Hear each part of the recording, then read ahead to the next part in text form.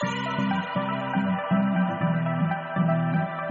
today's video, I'm going to be going over Mila's second physiotherapy appointment. So she had her last appointment last month in December, and we went over a few neck stretches. Did a follow-up today actually in January, so 1 month later. And today we just went over the last two concerns that they had at that appointment. The two terms that we did go over in the previous appointment was the plagiocephaly, which was a flat spot at the back of Mila's head, and that was caused by her leaning to the left side more than the right side.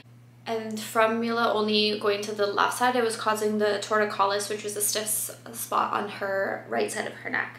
So those, we're still also improving now. She is starting to be a bit more mobile with both sides of her neck and moving, but she is still she still has that torticollis stiffness of her neck. So we're just doing those stretches from the looking both sides and then doing the ear to the shoulder stretches as well.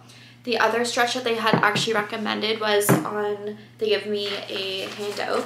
So it is just her basically learning to grab her toes more. So just putting her feet up to her chest and just encouraging her hands to go to her feet and just play with them and do those type of baby, like the happy baby move they call it. So just doing that as well. So we are starting to do that. I'll actually show a clip in the video when she wakes up, and she's just having her nap right now. So I'll show that closer to the end and how she is progressing with that movement as well. We are just starting it. So each time that we do go to physio, we are adding a few different stretches and movements than the previous time. So just seeing how that she's improving as well. The other thing that the physiotherapist did notice is that Mila is having her eyes still kind of glitch back and forth. So we are still waiting to have we go to the low blind vision testing just to see how her eyesight is doing. So she does really well with things up close to her, and she does follow them, but we just don't know how well her vision is. So we're just looking into that as well. What else did we cover?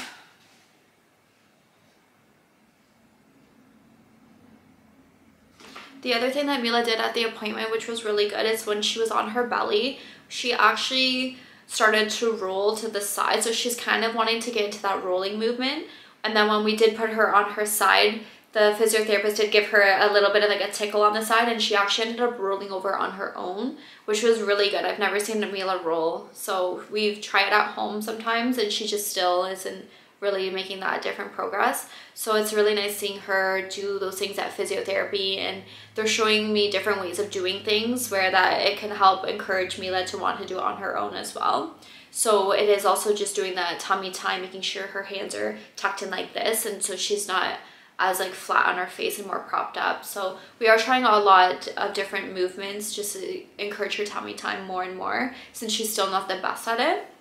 And then the other thing she was mentioning is just that it's going to take Mila a little bit longer, obviously, for her neck muscles to kind of improve. She does have a really good core.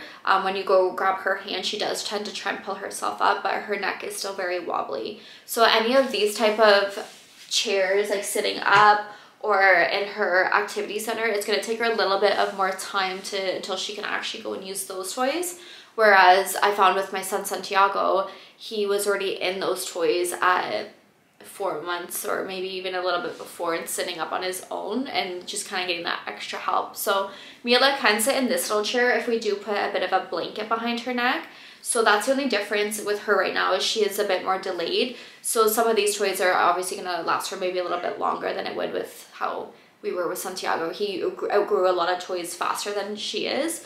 So the other thing is just, yeah, getting both hands going. So the physiotherapist does want us to encourage Mila to grab from both hands and not just her right hand, which is her dominant hand right now. So they just said that if she does grab with both hands, it is going to improve, stimulate her mind, and just kind of get both of her arms moving and stuff. So just up until they're 2 years old, not to focus on, oh, they're going to be right-handed or left-handed. Just kind of keep them both active and moving. And then since we're noticing her go to the right side more, to try and get her to grab with her left a little bit more and just kind of challenge her in those ways. So it helps them a lot with how they're how their brain's just acting and just doing that. So other than that, I think I did cover pretty much everything of this appointment. They are really quick appointments. They're usually only about half an hour long. So we just go over a little bit of what we went over the previous appointment just to see how she's progressing, and then we start new things. And then they just send me home with basically like a little handout, and they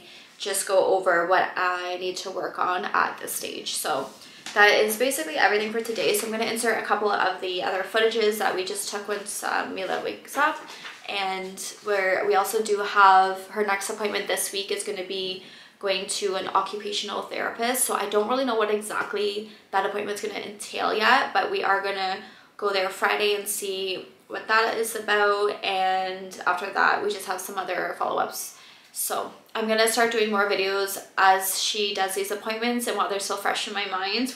We just got back from her physiotherapy, so we're going to keep improving, and then I'll just do all of those little follow-ups and just kind of bring you along how she's starting to hit her milestones and just how her motor skills are going basically. So every baby is also going to be very different with these milestones, so Mila might struggle where other babies may not with the same condition. So it just depends on how she is, how they're all just their mobility is just so different. So we're just gonna take it day by day in each appointment and just try and help encourage her to do these certain exercises. So I believe that is everything. We're holding her feet a little bit more, so just kind of put her feet up a bit. She was saying like she'll stretch a little bit, but just getting that movement and then getting Mila, encourage her to grab her toes a little bit and see if she will kind of hang on to them. No.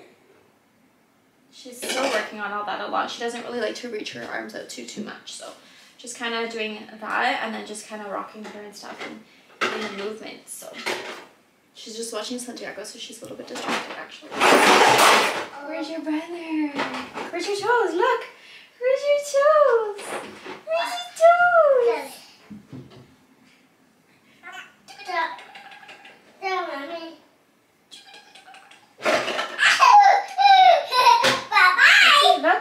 Look, Mila.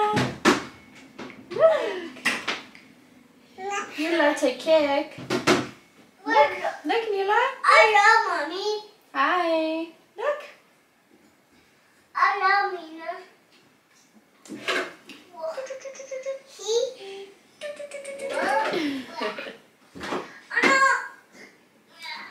Yeah, she's not really in the mood right now to actually do this one, so we're just gonna kind of work on it here and there and see. What happened? Hey, Miss Mila. Come on. You talking to Mommy? You talking to Mommy? Where's Mommy? Say hi. Aww. Mommy, hey. I know. Mila just wants to chill with us. Hey. Hey? Yeah. Yeah.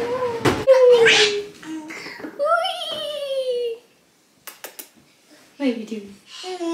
Hello. Yeah. I'm gonna end the video there. So that is all I have for up to date now with Mila's brain abnormality and her milestones and her motor skills. And then I'm gonna bring you along with her next appointments and just kind of show how, like, what appointments we're going to and what else they're recommending for us basically to help with those milestones and motor skills. So I'm gonna end the video here and then I will catch you in my next one. Bye.